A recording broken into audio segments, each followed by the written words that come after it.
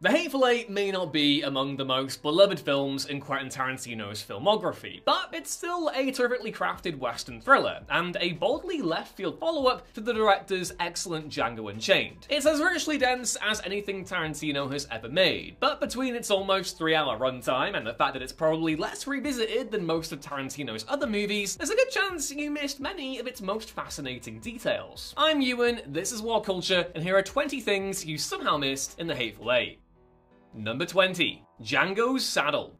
We all know that Tarantino loves to reference his prior movies, implying something of a shared universe between them. And with that in mind, keep your eyes on the 3 bounty corpses Samuel Jackson's Major Marquis Warren has in his possession at the start of the movie. The saddle resting on top of them is none other than the very same distinctive saddle worn by Django, Jamie Foxx, in Tarantino's previous film, Django Unchained. How Django's saddle ended up in Warren's possession is anyone's guess, but honestly, the mystery is probably far more intriguing than any explanation Tarantino could possibly give.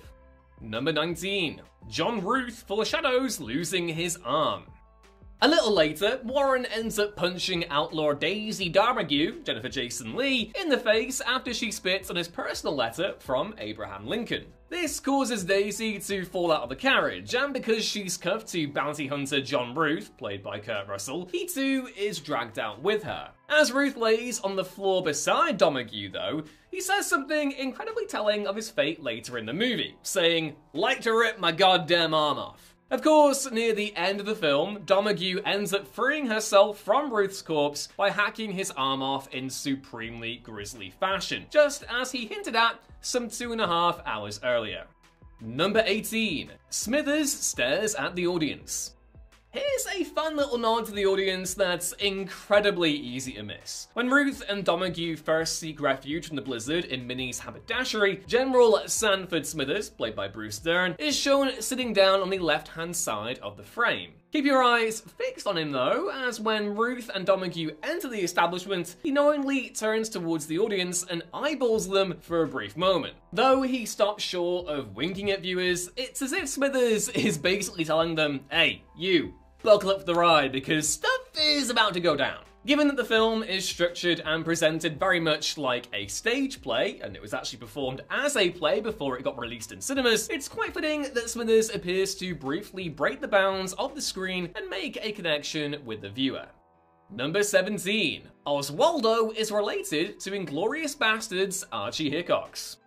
Tarantino has a knack for creating characters who are heavily implied to be the ancestors of other characters in his more contemporary set movies, and The Hateful Eight is no exception. Local hangman Oswaldo Mowbray, played by Tim Roth, is later revealed to actually be Pete Hickox, a member of the gang seeking to spring Daisy from custody. And given that names are never given out randomly by Tarantino, it's fair to assume that Hickox is an ancestor of Inglourious Basterds Lieutenant Archie Hickox, of course played by Michael Fassbender. Accepting that both characters are British, it tracks, and if there was somehow any doubt, Tim Roth himself stated around the movie's release that he was indeed the great-great-grandfather of a character from Tarantino's World War II epic. Number 16. The sign for Minnie's haberdashery is in Tarantino's handwriting.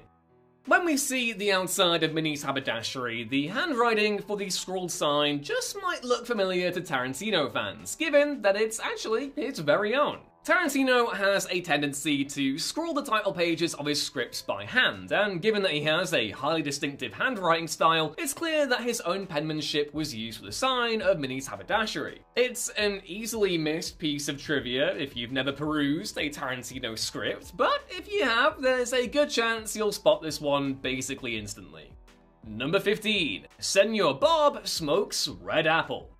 Tarantino features a few fictional brands in a number of his movies, chief among them being Red Apple cigarettes, which have in some form or another been spotted or mentioned in Pulp Fiction, Kill Bill Volume 1, Inglourious Basterds, Once Upon a Time in Hollywood, and yes, The Hateful Eight. Roughly an hour into the movie, it's mentioned that Minnie, played by Dana Gurrier, rolls her own cigarettes with Red Apple tobacco, and later Minnie name drops the brand herself. A more subtle invocation comes when we see Senor Bob, played by Damian Bashir, smoking, and Tarantino's narrator mentions that he, quote, enjoyed a manzana roja. That, of course, being Spanish for red apple.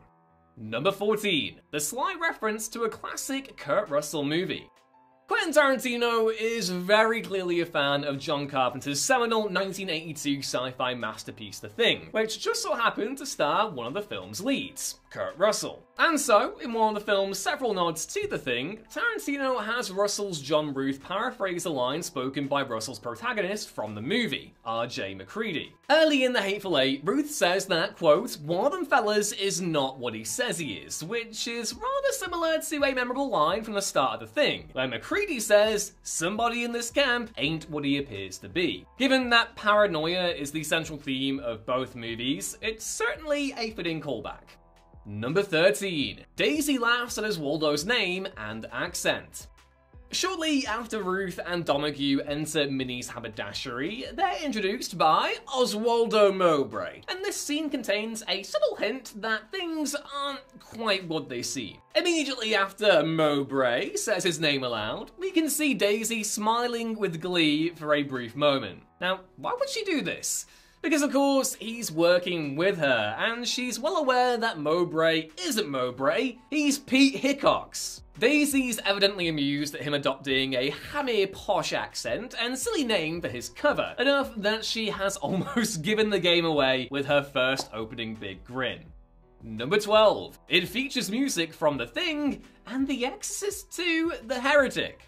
Tarantino's love for John Carpenter's The Thing is best expressed through the fact that The Hateful Eight actually features 3 pieces of unused music from The Thing's musical score, as was composed by Western legend Ennio Morricone, who also earned his first Oscar win for his work on Tarantino's film. The tracks Eternity, Bestiality, and Despair were incorporated into The Hateful Eight due to Morricone's time constraints while assembling the movie's score. But that's not the only horror movie Tarantino paid oral homage to. He also used Reagan's theme from Morricone's score for 1977's The Exorcist II: The Heretic. Do you want to know a not-so-fun, totally baffling fact while we're here? Morricone's The Thing score received a Razzie nom for Worst Original Score. I completely understand why John Carpenter would want to be left in a locked room with the folks who did that, because this industry will never be able to atone for the crime of panning The Thing when it first released.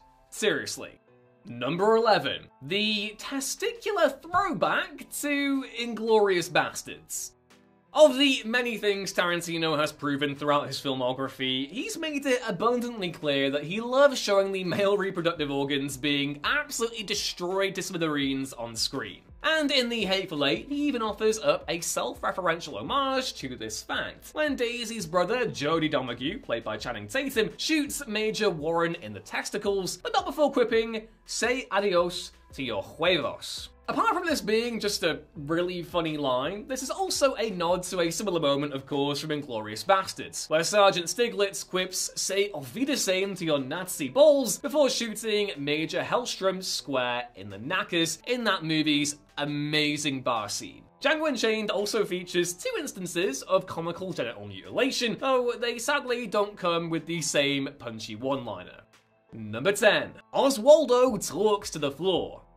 Shortly after Ruth and Daisy enter the haberdashery, Ruth goes to make some coffee, and Daisy loudly mentions to Oswaldo that the new sheriff of Red Rock, Chris Mannix, the always brilliant Walton Goggins, is traveling with them. A moment later, Mowbray then loudly repeats this information, which, while a seemingly innocuous attempt to get clarification from Ruth, is actually far more calculated. In retrospect, knowing that Mowbray is one of Daisy's collaborators and that Jody is hiding underneath the floorboards, it's clear that this whole exchange allows Daisy, Oswaldo, and Jody to get on the same page about who Ruth is traveling with. Number 9. The lack of bare feet. Even the most casual of Tarantino fans is well aware of the filmmaker's comical fascination with feet, with most of his prominent movies featuring close-ups of bare feet, typically those of women, at one point or another. Yeah, the Hateful Eight is a rarest of exceptions in Tarantino's filmography, given both that the movie transpires in a single location, and more importantly, it takes place during a freezing cold blizzard, where it would make no logical sense at all for anyone to be walking around without shoes on. Frostbite and chilblains be damned. While Tarantino probably could have snuck a barefoot in by having somebody take a shower or something, he evidently decided to let it go in this instance, probably aided in part by most of the ensemble being male. Number 8. The first death doesn't happen until 95 minutes. Death is a mere inevitability in a Tarantino film, and while Inglourious Basterds and Django Unchained didn't waste much time on the brutal bloodletting front, The Hateful Eight makes twitchy viewers wait their sweet time for it all to kick off. It's actually an incredible 95 minutes, almost the total runtime of Tarantino's directorial debut Reservoir Dogs, before anyone dies in the movie, when Major Warren opens fire on General Smithers, hitting him in the chest and killing him stone dead. And again, given the movie's beefy, near 3-hour runtime and how expertly Tarantino builds suspense leading up to the first burst of violence, the wait is almost certainly worth it. Number 7. Kurt Russell's performance is a John Wayne impression. Western fans might have noticed that Kurt Russell's performance as John Ruth basically feels like an impression of John Wayne in every fibre of its being, the vocalizations and body language in particular. But the nod to the Western legend actually goes further than that. When Daisy tells Oswaldo about Chris Mannix traveling with them, Ruth says, "Ah, Sheriff of Red Rock, that'll be the day.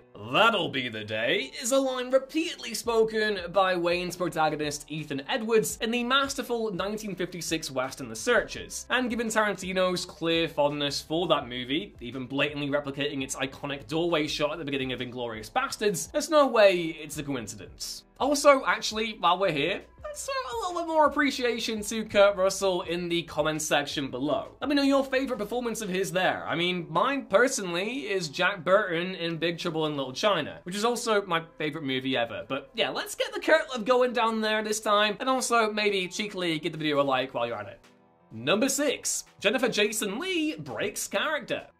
At this point, it's extremely well known that Kurt Russell accidentally destroyed an antique 1870s guitar while filming the scene where he snatches a guitar from Daisy and smashes it to pieces. What you might not have known, however, is that Jennifer Jason Leigh's shocked reaction in the scene was totally genuine. Unlike Russell, she was well aware that he was handling the real antique guitar rather than a prop duplicate. And so when Daisy shouts, "Whoa, whoa, whoa!" while looking around the room, this was the actress effectively breaking character and looking at the film crew in shock. Thankfully, she didn't actively break character enough to blow the take, allowing Tarantino to still use it in the final film. As for the museum which lent the guitar in the first place, they no longer allow their instruments to be loaned out to movie sets, which, yeah.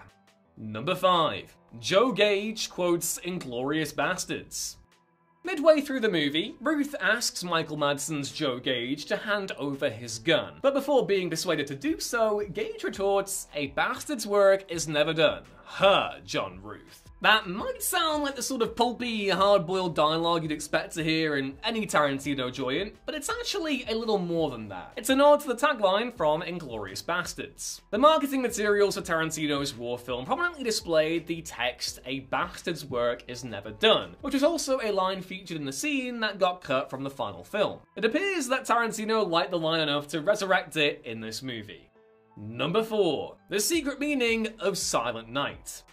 Here's a brilliant, even ingeniously subtle piece of foreshadowing hidden in plain sight within the scene where Senor Bob plays Silent Night on the piano. If you know your music, you might be aware that the notes for the opening line, Silent Night, Holy Night, are G-A-G-E, as in Gage. As in Joe Gage. And given that this is the time at which the coffee is fatefully poisoned, it's basically Tarantino's brilliantly sly way of cluing in the most attentive, musically inclined viewers that they should be keeping an eye out for Joe Gage, who later admits to poisoning the coffee. Number 3. Mannix is always the first to follow Warren's orders. Once it's all said and done, we can appreciate that Chris Mannix is one of the movie's few somewhat good characters. But amid all the hand-wringing over his true allegiance, Tarantino actually made it pretty clear much earlier in the story. Following the whole poisoned coffee debacle, Major Warren tries to take charge of the situation by lining everyone up against the wall and making them follow his commands. Notably, it's Mannix who is always the first to follow Warren's instructions, whether doing what he says or replying to his questions. This tees up that he is, in fact, who he actually says he is. Number 2. Joe Gage loses his cool in the background. Before we learn Joe Gage's true nature for ourselves, there is a sneaky hint a little while earlier, when a very pissed off Ruth hurls his bowl of stew in Daisy's face as she laughs at him. Look to the back right of the shot though, and you'll notice that Joe Gage stands to his feet immediately after Daisy gets splashed with the stew. On an initial viewing, this might be pawned off as mere curiosity on Gage's part, or even just mild concern, but given that it's later revealed that he's part of Jodie's gang, it's clearly him assuming an offensive position in case Daisy's life is put in danger. And number 1. Daisy's angel wings. At the end of the movie, Warren and Mannix hang Daisy in the rafters for her misdeeds, and for a moment, the snowshoes behind her protrude out perfectly from her shoulders, giving the impression that she's wearing angel wings. Now, Tarantino isn't so much saying that Daisy's an angel, because she's categorically anything but. Instead, this was apparently a total accident which Tarantino noticed during shooting, but he liked it enough that he decided to keep it in the final shot. Once again, sometimes great movie moments happen by pure happenstance, even when a director as exacting as Tarantino is involved.